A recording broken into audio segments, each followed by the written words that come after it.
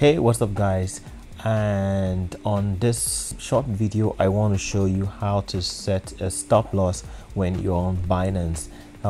Stop loss or stop limit is a simple way by which we set a particular price at which an automatic trade is made on our behalf, especially in times when we are away from the market and we can't monitor things manually. So for instance, you bought an asset at a particular price, maybe for this pair, which is ADA USDT. You bought ADA maybe at $1 for instance, and now you have set a target to sell at $1.50. And so what will happen is that you need to go here, where on the desktop is on the right hand side. On mobile you should be able to see somewhere at the bottom, and you should be on the sell. There are three options in the sell options: the limit, market, and stop limit. What we are going to be using is the stop limit. Market is going to be you selling at a particular price instantly, and you're going to pay higher fees for that. But the beauty of a stop limit is that we pay lesser fees because we are considered market makers, and so that is a better option for you in terms of making an automatic trade.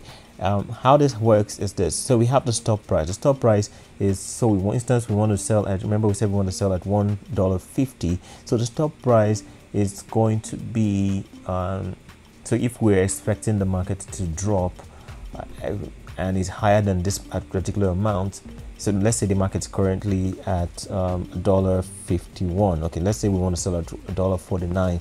so we set the stop price at $1.50, and that is the price that goes into the record books, and that is at that point in time Binance starts to monitor the market for us. And then the next thing is to set the limit price. The limit price should be lower than the stop price, which is 150 here, and let's make this maybe 149. And then we set the total amount of tokens that we want to sell at that particular price. It's flexible. You can use the slider, or you can use you can type in manually within this field here. And once you click on sell, you are asked to confirm this particular you have this order confirmation model shows up, where you have to confirm that you want to place the order to sell at that particular price. And that is as simple as it gets. Once it gets to $1.50, Binance will start to monitor the system. At $1.49, it would most likely try to sell your asset at that price. And I said most likely because sometimes it might fail, but you have a better chance of selling in a fast crashing market with a stop limit than you are with market or with a limit.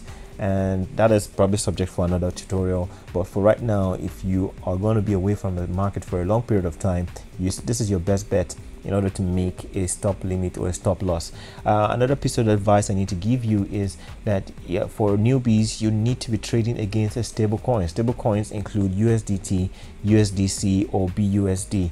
These stable coins have a much more stable value, and so when you sell your tokens into those stable coins, the value remains the same until you come into the system and decide whatever it is you want to do with your stable coins. If you were trading against say BTC or Ethereum, unfortunately those assets are very volatile as well, and so their prices may begin to fluctuate in accordance with what the market forces are saying. You do not want that. You want to have a specified amount that you can decide to make do with in any way you deem necessary after you come back into the system.